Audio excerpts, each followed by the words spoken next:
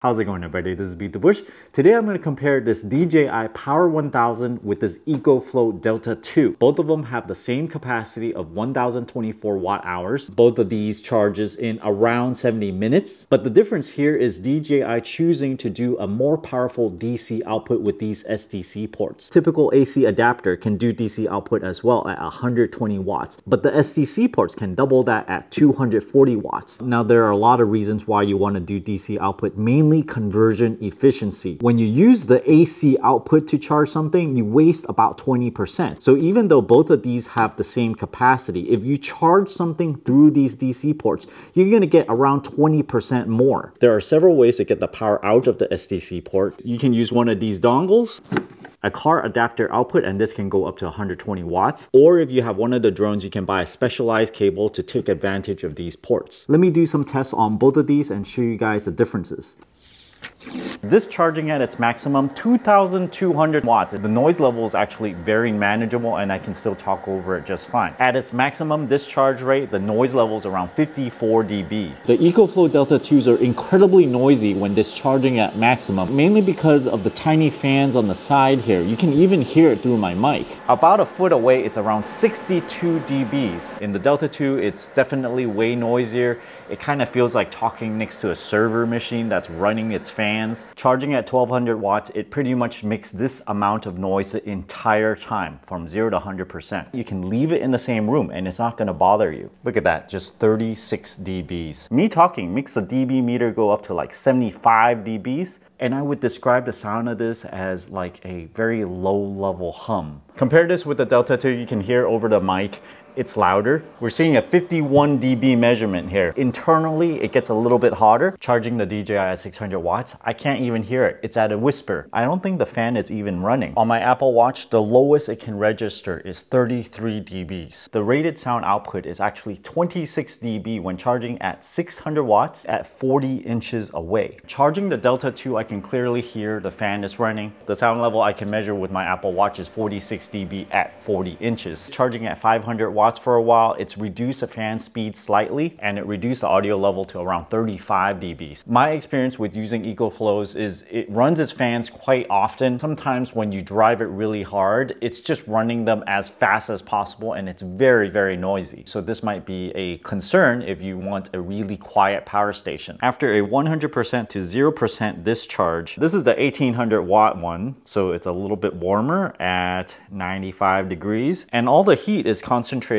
on the right side. The exhaust is at 120 degrees. The input is cool at 83 degrees. The bottom of the battery is a little bit warm here, 100 degrees. A lot cooler than I expect it to go. Sometimes these things can go all the way up to 130 degrees on the surface. Looking at the Delta 2, the front panel is 100 degrees. Top is 109, quite hot there. The side panel is 98 degrees. The back panel is 100 degrees. And the stuff inside is actually 144 degrees. A little bit cooler on this side, 125 degrees. And the intake, ooh, we see something in there that's 160 degrees. Very hot on the left side. So they definitely needed the air movement going through there to cool it. I disassembled these products to check out the size of the fan. The Delta 2 has a total of 3 fans, 1, 2, 3. Diameter of each fan is about 2¼ inches. In the Power 1000, they're roughly 3 inches in diameter, and there are 2 of them, one here and one here. Air gets sucked in here and gets pushed out over there. Because the Delta 2 is an 1800 watt inverter, you're gonna see a bit less electronics. There's one heat sink here and another one right next to it. There's a shroud over these heat sinks because these ones get really, really hot. I presume so the heat won't leak onto the other side over here. In the Power 1000, it's a 2200 watt inverter continuous. There's more electronics to support it all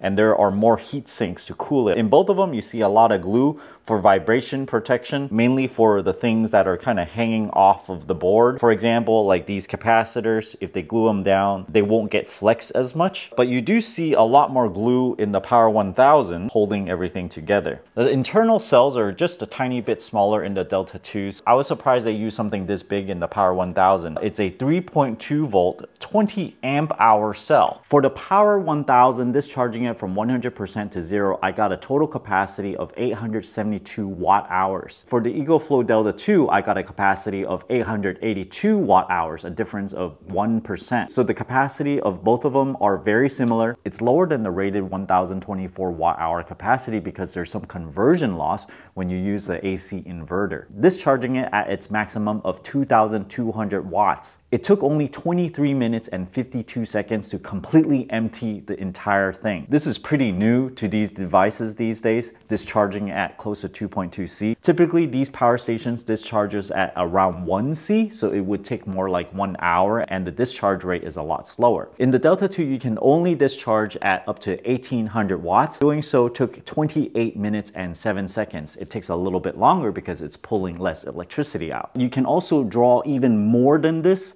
for about 30 seconds at 2600 watts. So I'm going to plug a whole bunch of stuff in here and try to get it to 2600 watts and time it. I'm drawing at 2528. It's been 30 seconds. Okay, around 30 seconds, and it did cut it off. It can also do a peak of 4400 watts, meaning that it can momentarily spike that much for a very short duration of time. The Delta 2 can do 2400 watts at 60 seconds, 23. So if it goes over 2400 watts, just a little bit, it will turn off. So let me go at 2300 watts and see how long it'll last. Let's see how long it goes. 30 seconds. The fan is going nuts now. Eventually, it's not gonna like it. There, it turned off at 56 seconds, probably because I went over a little bit just right before I did this test. So I'd say the specifications are pretty correct. 2400 watts at 60 seconds, although the peak can only do up to 2700 watts. The charge rate on both of them are exactly the same at 1200 watts. The time to charge a Power 1000 takes about 71 minutes and 9 seconds. The time to charge a Delta 2 took a smidgen less time at 67 minutes and 37 seconds. These USB-C ports are each 140 watt capable. Typical ones are only 100 watts. You can recharge 50% of a MacBook Pro within 30 minutes. With the Delta 2, you also get two USB-C ports, but they're only 100 watts each. Let me plug it in, turn on the USB power. My laptop's about 58% charged and it's using only 90 watts. Oftentimes you would use these power stations as UPS, uninterruptible power supplies. So when you plug computers and stuff to it, you don't want the power to be interrupted if the power goes out. I have a scope connected so we can measure in milliseconds. There's a light here so we can visually see the switchover time. We'll pull the plug here, stop it, and this little blip on the scope is the transition time. We can zoom into that. The difference is shown here, 12.2 milliseconds. Sometimes when you plug it back in, it also cuts off momentarily. So let me plug it back in. Right there. When you reconnect the grid power, it also blips for 9.2 milliseconds. And also around 300 milliseconds later, the voltage drooped a little bit, but this doesn't matter as much as that. And as long as it's under 20 milliseconds, you can run computers, even desktops with it. We'll do the same thing with the Delta 2. Unplug it. And here's the blip, 18 milliseconds, roughly 22 milliseconds switchover when you reconnect the power. The Delta 2 has slightly worse switchover time when using it as a UPS. Sometimes when you measure the switchover times, it depends on the load that you put on it. If it's a very heavy load, it might take a little bit longer. So you have to look at the worst case scenario. The worst case switchover time for the DJI is 20 milliseconds, but for the Delta 2 is 30 milliseconds. Usually for desktops that are not battery powered, you want it to be under 20 milliseconds. With the Delta 2, it's not recommended to connect a desktop computer to it because if you ever lose power, you may lose data. DJI chose to design these power stations with high power DC output ports called the SDC and SDC Lite. They look like really large XT60 ports. There are 2 pins and then 4 additional ones in the center. Typically you would use 12-volt car adapter ports, but those can only go up to 120 watts. These SDC ports can go up to 240 watts. For now, the SDC and SDC Lite ports behave exactly the same, but in the future they may make the SDC port more powerful with a firmware update. In the Delta 2, you can plug solar panels directly to it. That's with this XT60 port, which only goes up to 15 amps. On the DJI, they chose to use these external modules that connects to the SDC port. Each of them can accept 3 100-watt solar panels, and they partner with a company called Zygnus. If you look at the direct cable that comes out of it, it's an XT60 port, and each of those ports goes in one of these. So you end up having a bunch of dongles over here, but they do attach to the main unit. You also have these guys, which are sold separately in case you want a car adapter output or charge it with your car. Plug in one of the adapters for a 12 volt car adapter output. For the 12 volt car adapter charging, it has this dongle, and you plug that in along with the XT60 connector, and now you can charge it with your car. Let me show you guys how these things are attached to the main unit. So there's some electronics in here. It's not just a joiner. And these MPPT controllers can make your solar panels 5 to 40% more effective by tracking the maximum power point. Attach the screw here, attach another panel here, secure it in place, and secure the other one on top, and the airflow will go against the back of the MPPT controller and come upwards, and also probably downwards to cool the bottom one as well. Now we can connect both of them.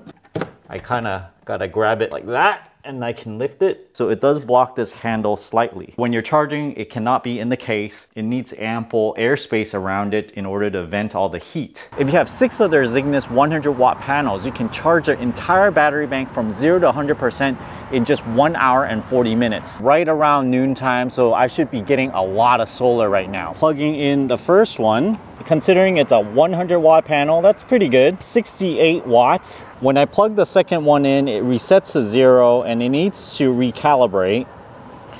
It's doing its MPPT thing. It's getting around 77 each. Plug in one more. 3 of them, I'm getting 240 watts. So that's 80 watts each. All plugged in, I'm getting 497 watts. Theoretical maximum of 600 watts. So that's pretty dang good. With each panel, there's a little green LED to indicate that it's connected. Same thing with the bottom one, 1, 2, 3. You can change these panels to 2 different angles. If you unhook this, it can go a little bit higher. Right now it's 505, so I got 5 more watts. Let me do it to the rest of them right there. And look at that, now we have 527 watts. At the top, it even tells you the voltage of all the panels. Internally, it's connecting them in series, 54.7 volts for both of them. You can also get a case for the Power 1000. It fits snugly inside. And close the lid.